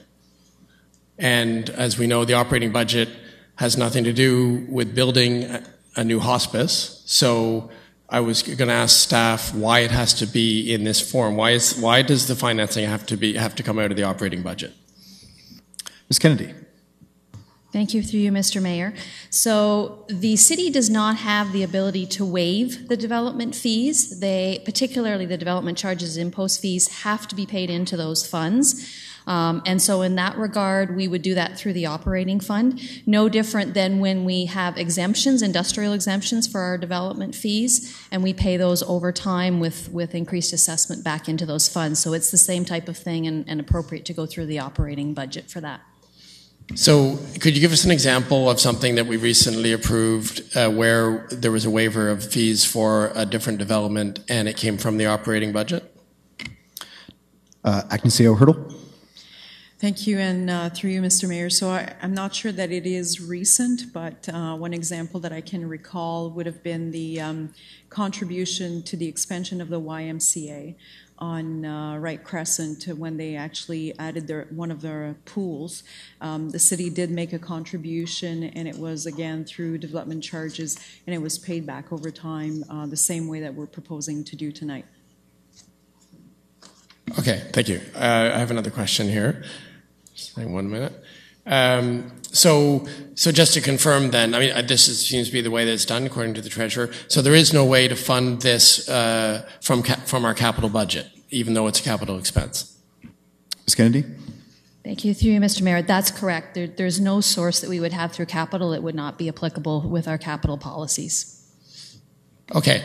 And I guess we've heard the precedent's already been set because with YMCA we did something similar, and this is the only way we can do it. I guess the question to staff would then be: is it accurate that this is a waiver of fees and charges? Is that the way it should be described, or is it more accurately that we are devoting part of our operating budget to supporting worthy causes? Ms. Kennedy? Thank you, through you, Mr. Mayor. So I think the reason that we went that way is we had to set some threshold on how we were doing it. I would look at it that this is a contribution to a community initiative, but the way that we framed that, or the way we define what that contribution is in terms of a threshold of amount, is for the development fees. So it's just how we define that actual contribution. And normally a contribution of any kind like that, just like we would contribute to an agency, would then be through the operating budget. Okay, one more question. So this is about the future. So say this passes and we contribute this amount to help them reach their fundraising goal and get their project finished. Is there anything from communication with hospice that would indicate that they may come back in the future with operating fund requests for operations? Acting CEO Hurdle. Thank you, and through Mr. Mayor. So in my discussion or conversation with Hospice Kingston, their request is specifically to actually help their fundraising campaign. There has been no request nor conversation about ongoing funding or operational funding. Okay, so the logical final follow-up would be, if in the next 5 years, while we're paying off this $500,000 portion through operating, it's almost like we're borrowing from ourselves and we're paying it back over 5 years. During that 5-year period, if there is a request for operating funds from hospice, do we have any idea what staff would do with such a request? So I don't think that that's a question for staff. I think that would be a question for council. So council's bringing this to us tonight because we directed them to. So. Okay, so I'll just finish by saying that will be our job. Don't forget, this is an operating expense, and we know how hard operating dollars are to find. So now we've committed $500,000 to this project over 5 years, and we should keep that in mind if there are future funding requests. Thank you. Thank you. Next on my list is Deputy Mayor Hill. Thank you, Your Worship, and I just wanted to. This is such a necessary facility for this community, and so almost late in coming. So I just wanted to acknowledge. I know that the organizing committee and fundraisers are here tonight to acknowledge the incredible hard work that they put into bringing this to fruition, and to the staff for their support in making sure that this happens for Kingston, a very necessary project. So my thanks to all of those folks. Thank you. Councillor Neal. Thank you very much. I totally support this project. I think it's money well spent, and I'm sure the majority of our constituents would agree with that. I brought this up before. My only concern, but I want to put a little footnote on my concern, is that this doesn't become precedent setting. And we've heard that the last time that we would recall ever council doing this was probably 2 terms of council ago, when we supported a project by the Y. I will say we need to find ways, given our commitment to affordable housing, to be able to incentivize affordable housing.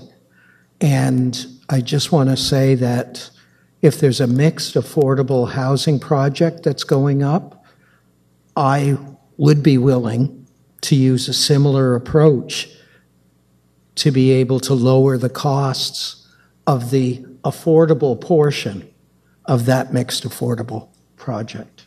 And if that enabled us to add a unit or two to a larger project, I think we're moving towards achieving what we all agreed in our strategic planning session should be a major goal of this government, of municipal government.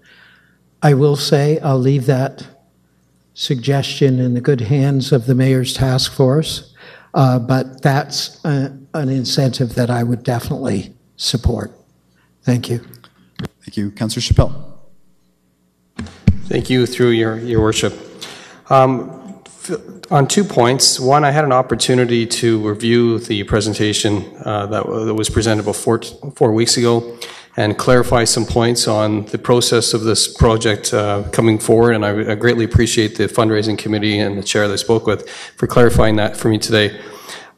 Complimenting on what Councillor Stroud has said, understanding that the fundraising and the way this is funded, that only 7 out of the 10 beds are going to be supported by the province. So it means they have to fundraise in the community continuously.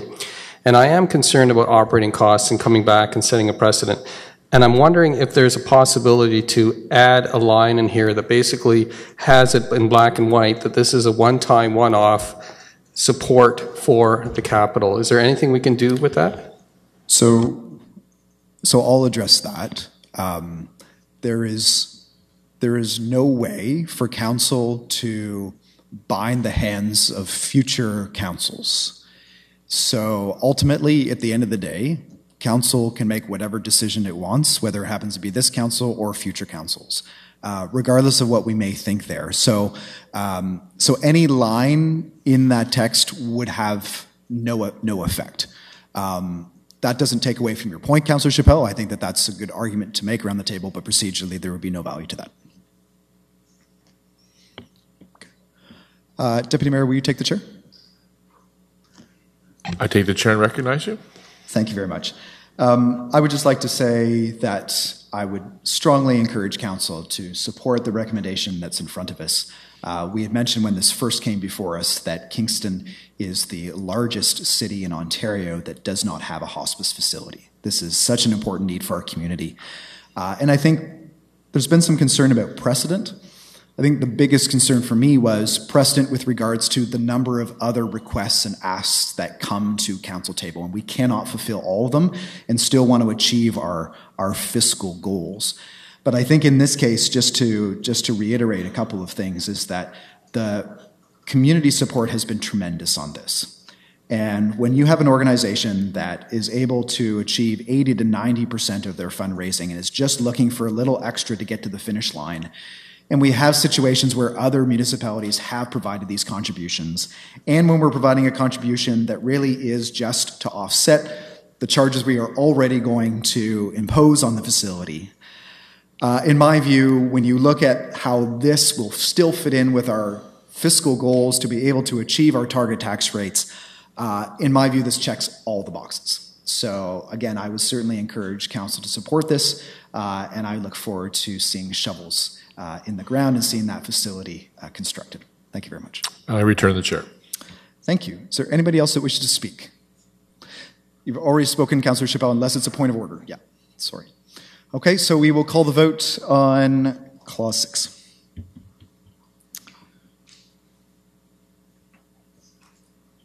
And that carries. Clause 7, 2019 final tax levy and tax rates. We'll call the vote, please. Oh, yes, Councillor Strudd? Yeah, no, sorry. This question is about the way that that taxes work. We've talked about this as strategic plan, and the way that the headlines grab, the goal that we set at strategic planning, and then it gets put in. But this particular item actually shows how taxes work, how there's a budget, where do the various pots of money come from and the different levies and so on. So I would just, the most important part, I guess, would be about how the different classes, how it actually plays out on the ground. And I'm wondering if staff could say about how are we going to communicate the tax increases to the residents. Is it going to be something other than we're increasing your taxes by 2.5%? Ms. Kennedy. So I'll start with that, the answer for that. So in terms of the communication, we've been working with our communications department and actually already have some information that's gone out prior to the meeting tonight. I think there's a couple of messages that we wanted to make very clear. One, the budgeted increase that council provided of 2.5% really was 1.5% for our operations and for inflationary impact, and 1% of the incremental for capital. So that was the first message. And then the second message, particularly for the residential class, is that at the end of the day, when we build in the education, including the amount of education tax room that we've built into this calculation, that the average residential tax for 2019 is only 1.84%, not 2.5%. Now, there is a schedule in the report that shows the other classes, and there's a couple of them that are above the 2.5 after education, but that's strictly related to the increases that they're dealing with in their assessment within this 4-year period. Okay, so the residential class is 1.84%. Do we have, is there communications looking at a number like what the average assessment is and what the 1.84% would mean in additional taxes in dollars? Like, is that $60, $80? Do you have that number? Ms. Kennedy? Through you, Mr. Mayor, for the average residential, which is about almost 320,000 of assessment is what we use for the average. That works out to about $74 for an average tax bill in terms of the increase. Okay, great. $74. $74 is a number I can mention to my residents, and it's compared to, of course, to the 320,000 average. So, and is it a linear scale? So if your home is 640,000, would it be $148 then? Through you, Mr. Mayor, yes, that's correct. Great. I can work with that, and thank you, and good luck to communications for getting that word out. And I would suggest using the dollar amount. Thank you. Councillor Chappelle. Looking at this is for you, Ms. Kennedy. The final tax levy and rates. Is there any way in the future, or is there any reason why we do not have a levy that specifically mentions debt reduction? Because I'd really like to see it somewhere how we're servicing debt. Ms. Kennedy? Through you, Mr. Mayor. So the reason that it's not part of this is that our debt payments are not through the operating budget. They're through the capital budget and through our reserve funds. So they're built into the actual capital levy. So the 1% incremental is in the operating budget, goes into our capital reserve funds, and those are the monies that we're using to pay off the debt. So it's not part of the operating budget. Okay. So we will call the vote on Clause 7.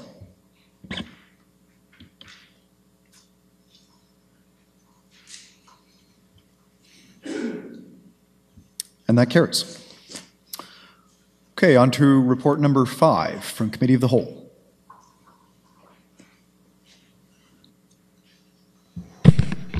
Your Worship, I'm pleased to present a Committee of the Whole report number 45 for the consideration of Council.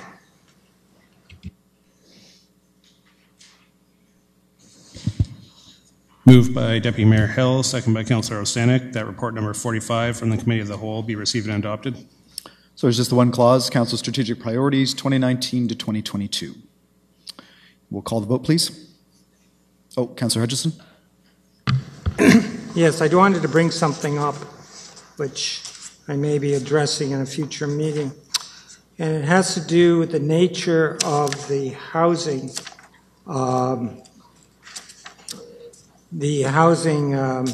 initiative. And I want to make sure that I've got this right. It says in the, sorry, I've got the paper copy here, but I've also got it written out. So, but anyway, I'll quote it. It says in here that there was originally a motion for deferred capital, defined deferred capital projects for $24.2 million.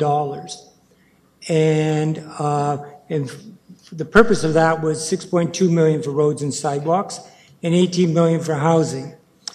And added together, $24.2 million. That was, staff took that away and did a really good job, actually, of finding $57.1 million in deferrals, because there are other things that council had identified. I'm carefully watching the acting CAO here. She's nodding so far. So the issue here is that staff identified for housing $4 million that they already had in the capital forecast or schedule, and another $3.2 million from a previous provincial affordable housing initiative. So the total was $7.2 million. Okay? Now, the issue here is, I think this, talking to other councillors, this might have been missed or not entirely appreciated. It says here, and I'm quoting from the report, staff are working on identifying other grant opportunities for affordable housing. At this point, it still leaves $10.8 million to be financed through the deferral of other capital projects, which were not identified in either exhibit, okay? Without additional grant funding, there will be limited available budget, in keywords, if any, to fund new and additional affordable housing opportunities over 2019-2022.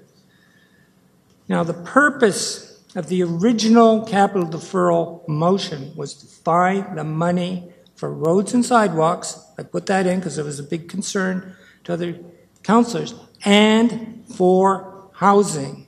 But that did not happen. It went to other things. Now, I'm not saying those other things are not important. They're about electrification of the fleet. They're about safety issues. Okay, you're not going to find me arguing against those. So, but the original intent of the first motion was not fulfilled. So, and I didn't catch that myself until I started reading it 2 and 3 and 4 times, okay? So, what I'm saying is, I will send an email out explaining what I'm talking about to all councillors. But it seems to me we need to find that other deferred funding, unless there's some other aspect to it, because I have little to no faith that we're going to get those grant opportunities. Thank you. Thank you. Acting CEO Hurdle. Thank you, and through you, Mr. Mayor. So I think this needs some clarification. The first thing that I'd like to clarify, and I appreciate that councillors may not have this full report in front of you, and I apologize for that. But on page 5 of 18 of the report that we provided to council, the motion that council passed refers to an amount of up to $24.2 million, including up to $18 million for affordable housing. So I just want to be clear that with the grants that were identified from the province, as well as the dollars that were already allocated for in our capital forecast, we have found $18 million for affordable housing. We also know that council wanted that, or had an interest in that $18 million going to 90 units, which I think Councillor Hutchison was quite clear about that in the council meeting. So that $18 million is going to 90 affordable units. So we have those dollars allocated for, even if we don't get more money from the federal government or the provincial government. So I want to make sure that's clear. What we don't have is, above and beyond these 90 units that will cost $18 million, give or take, we don't have other dollars identified in the capital forecast for any other affordable housing projects that could come along during that period of time. So we have fulfilled the up to $18 million that council asked us to do. We are going to provide 90 units, as council asked us to do. We even identified a property to do that, but we did not include dollars above and beyond that $18 million that council had directed us to provide for. Just so I'd like to follow up on that. I understand that. So you still do have 1 minute on the clock. I'm going to give you that 1 minute, Councillor Hutchison. Okay. The only thing I'm going to caution is that this is a talk about the entire strategic plan. We are not getting into a debate and approving a particular housing development or everything else. And so this is really just the direction to that piece. So having said that, Councillor Hutchison, you have the floor. I have no intention of going there. I think the confusing part is it says it still leaves $10.8 million to be financed through deferral of other capital items. And then doesn't explain that. So can we pause, Acting CEO Hurdle?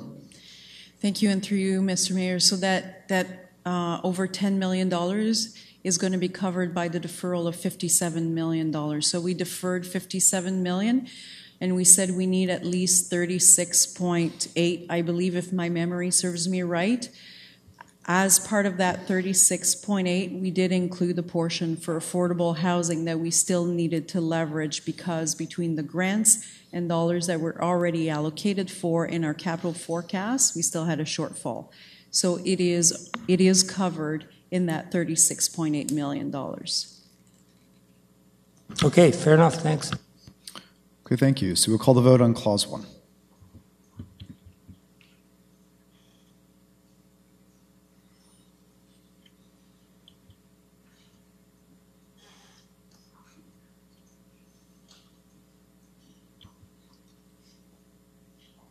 And that carries by a vote of 11-1. Okay, moving on to information reports. If you have a question, just raise your hand as I read through them. Number 1, tender and contract awards subject to the established criteria for delegation of authority for the month of March 2019. Number 2, Ontario Bill 108, More Homes, More Choice legislation. No information reports from members of council. Miscellaneous business. Number 1, that is requested by Court Kingston, City Council proclaims summer 2019 as Kingston's Freshwater Sailing Festival in the City of Kingston. Moved by Councillor Neal, seconded by Councillor Stroud.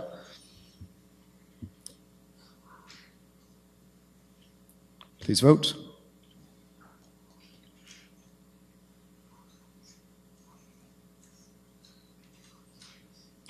And that carries.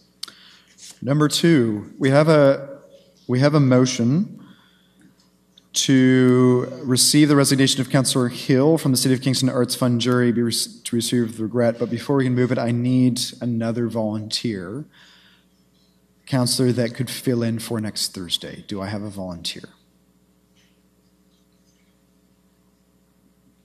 Can I ask a question of staff? Is the date for this jury meeting, is it inflexible? Ms. Campbell? Thank you, and through you. The date has been set for some time now, and all of the other juries are lined up, so I would say that, yes, it would seem fairly inflexible. Is a council representative absolutely required? Ms. Campbell? Thank you, and through you. No, I spoke with the manager of arts and sector development who works closely with the Arts Council, and she confirmed that representation from council is not required. There is a staff member who will sit ex officio. Okay. So I think I understand part of the issue is that at least 6 or 7 of us are going to be out of town next Thursday, and I know that that's the big issue. So if there's no council volunteer, Madam Deputy Clerk, can I just see you for a moment?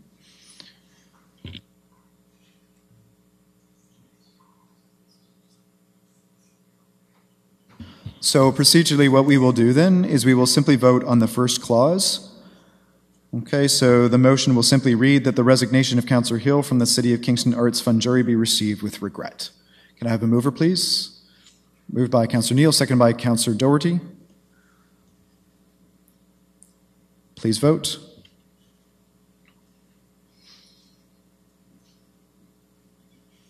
And that carries by a vote of 11-1. Moving on to new motions. We have one new motion moved by Councillor Holland, seconded by Councillor Kiley.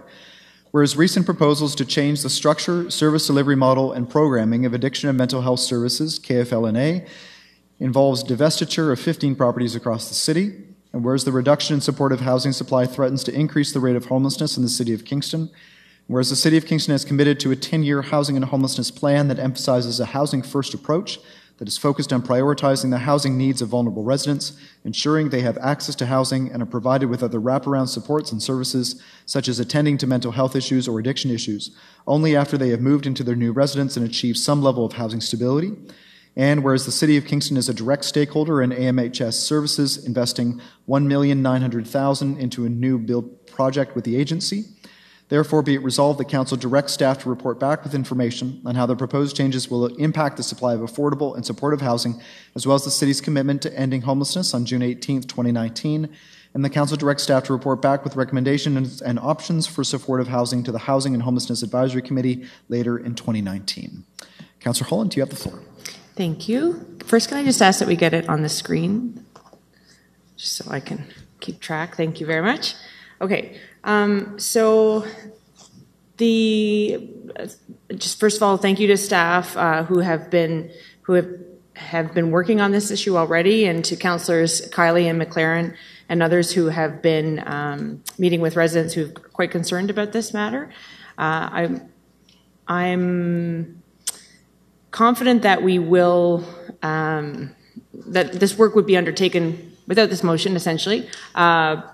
Because it is the work, the ongoing work of the Housing and Homelessness Advisory Committee. And in particular, we've been meeting on the housing and homelessness, the 10-year plan for housing and homelessness. We're at the midpoint of that work, and it requires review. Point of order, and my apologies to interrupt, Councillor Holland. I don't believe that's the right motion. Yeah, that's Could right. we get, this was new motion number 1 from our last meeting. Can I get new motion number 1 from this meeting, please?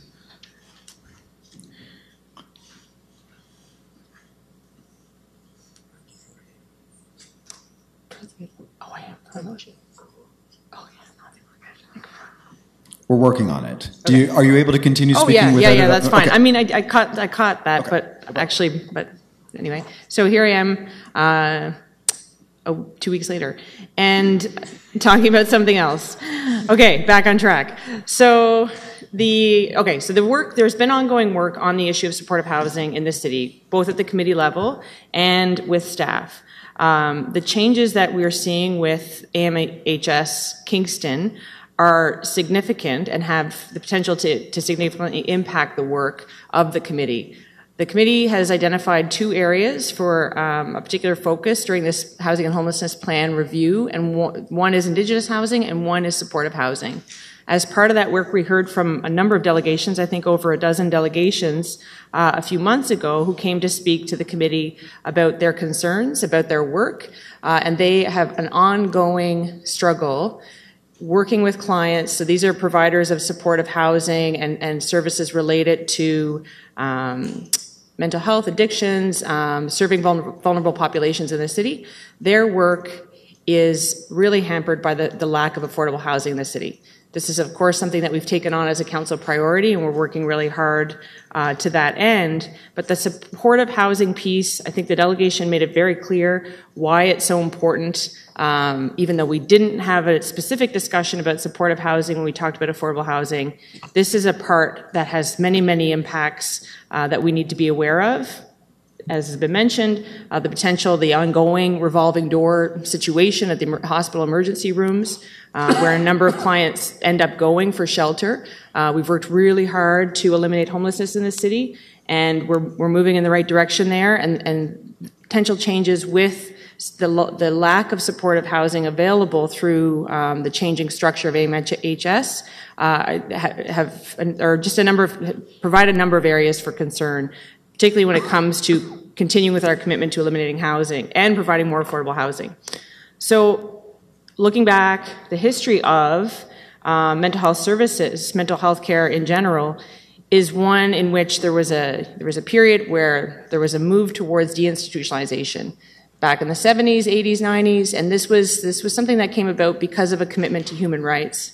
But what ended up happening with this move to coordinated community care was that the supports weren't available and weren't well funded in the community. And we have seen the effects of that over those decades. So obviously Housing First as a model, there's a lot of research behind this, and this model is so important because we recognize now that there's a need to make sure that individuals are safe and secure in their housing before they can resolve any other issues related to poverty or addictions or mental health. And that is exactly what had been provided through these various buildings with all of the great supports that frontline staff offer in the city. So I know that the entire organization is funded by the LIN, and that is something that will continue. But we do have a particular area of concern here as it relates to our goals of reducing homelessness and ensuring that the housing for the most vulnerable in Kingston is maintained. So again, I just want to thank the delegation for drawing our attention to this, and to city staff who I know have been working on this and will continue to do so. I think it's important nevertheless to have a discussion so that members of the community are aware that we are working on it, and that supportive housing is something that has been identified already as a really important issue. Thank you. Thank you. We'll call the vote on new motion 1.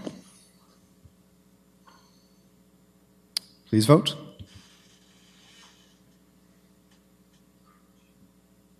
And that carries. Are there any notices of motion? Councillor Sanek. Thank you, Your Worship. I will have a motion that I just want to give notice of tonight on the next agenda, and it's to strike a working group on climate action. The working group, it will be very short term. It will be working on a list of very specific actions that are quick wins that can be brought to council in early Q4. So just a heads up that motion will be on the next agenda. Thank you. Thank you. Madam Deputy Clerk, ask for minutes, please. Moved by Councillor Holland, second by Deputy Mayor Hill, that the minutes of City Council meeting number 2019-14 held Wednesday, May 8th, 2019 be confirmed.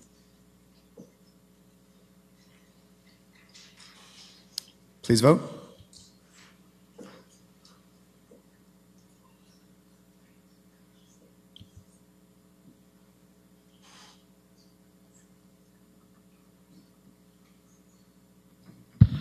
We're waiting for one, please. And that carries. We have a number of communications. Is there any other business? Madam Deputy Clerk, ask for bylaws, please. Moved by Councillor Kiley, seconded by Councillor Osanek, that bylaws number 1, 4, and 5 be given their first and second reading. Please vote.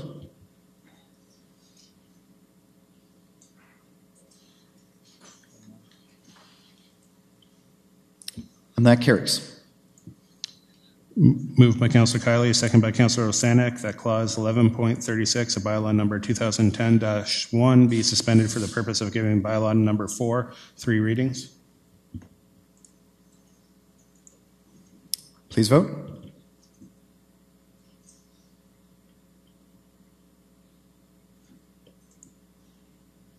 And that carries.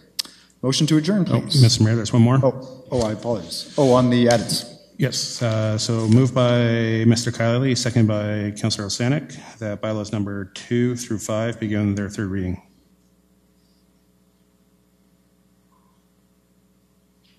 Please vote.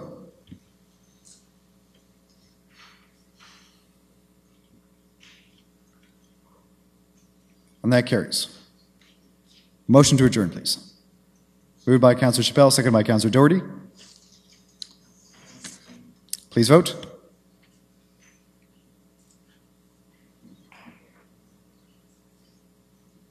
And we are adjourned. Thank you very much.